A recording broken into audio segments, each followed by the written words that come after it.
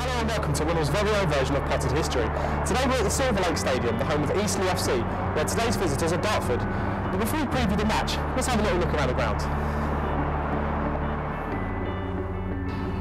Eastleigh FC in its present form came into being as recently as 1980, but the club's history stems back a little bit further than that.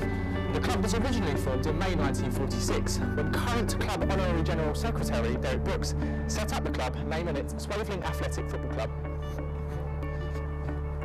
I think gaining Hampshire League status was our main success. We won the Southampton Senior League West, I think it was called then, for our trophy. We applied for the Hampshire FA for the Hampshire League, which we got accepted. We went into Hampshire League Division 3 West, which we won, including the Hampshire Intermediate Cup, and we then flirted between Hampshire League Division 2 and 1. Eastleigh nicknamed the Spitfires. The reason for this is because the Supermarine type F-37-34 Spitfire first flew on the 5th of March 1936 from the nearby Eastleigh Airport, which is now known as the Southampton Airport. The Silverlake Stadium was previously known as 10 acres, and after that the Sparshart Stadium.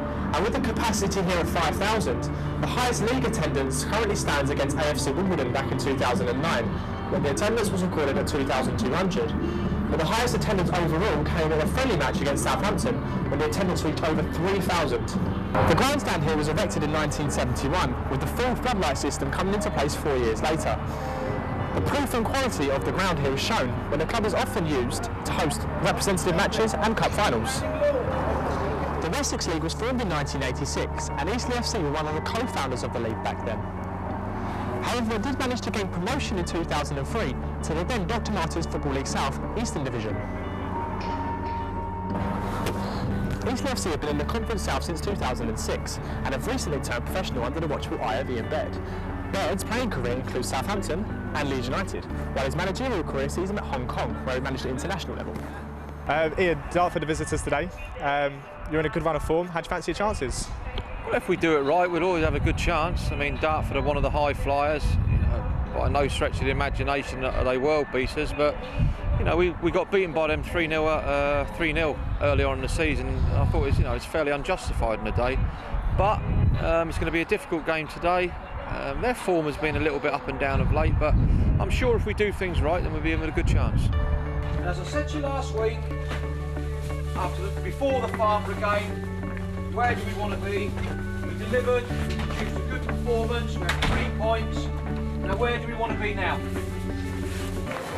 On this cold winter afternoon, over 600 fans packed into the Silverlake to see if Eastleigh could continue their good form with high-flying Dartford the visitors. It was Dartford who started better, with Danny Harris putting this cross into a dangerous area. Eastleigh did have some chances though, most notably Andrew White, who fired wide from a one-on-one.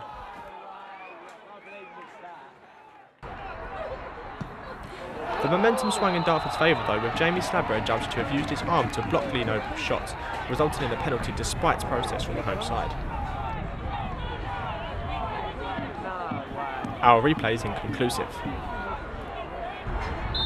Dartford defender Adam Green stepping up to send the keeper the wrong way.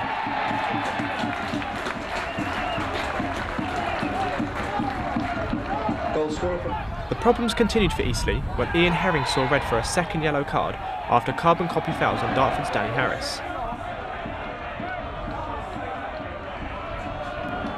Dartford took advantage of the extra man and doubled their lead 10 minutes before half-time, with John Wallace drilling home for a crowd of players, much to the joy of the travelling fans, leaving Eastleigh manager Ian Baird with a near impossible task.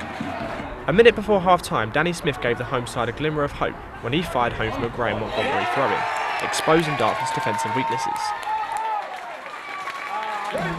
There were some nasty scenes at the half-time whistle, with the backroom staff and players of both teams getting involved in a war of words, with some having to be restrained.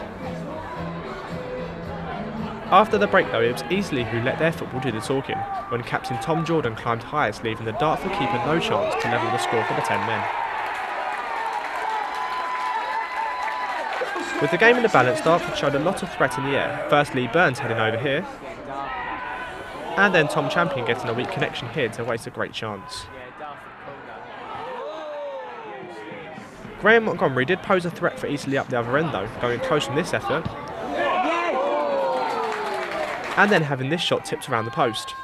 But it was Dartford who could have won it at the death, this time substitute Ryan Hayes heading over. This dramatic encounter ended with a share of the spoils, but the Dartford players were clearly unhappy with the ref at the full-time whistle. So Ian, 2 points dropped today or a point gained? Well, I think if anybody who saw the game, I would say after 15 minutes, I'm thinking the two one-on-ones that Andrew White had, I thought, oh, is it going to be one of these days? And it transpired to be that, because the referee, by his own admission, has got it wrong with the sending off of Ian Herring. I mean, their number 11 has bought 2 fouls. Hold my head up, no problem with the hold my hands up. Sorry, no problem with the 2 fouls, but 2 bookings was poor, and he conned the referee. And I'd like to see the penalty again, but in any other area of the pitch, is that a handball? I don't think so.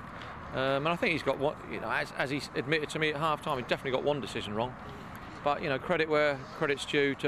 For us to go 2-0 down to 10 men with 3/4 of the game left, the praise has got to go to the players. I thought they were absolutely magnificent, and they should be proud of themselves.